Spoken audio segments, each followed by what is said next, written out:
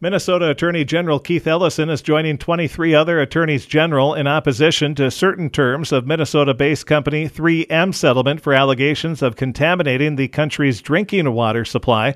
Under the proposed settlement, 3M would be free of any current or future claims brought by U.S. water providers over 3M's use of PFAs or forever chemicals, and in return, 3M would pay out $10 to $12 billion to the water providers. The groups of attorneys general say they object to the indemnity clause that could place the liability of PFAs away from 3M and toward the public water system.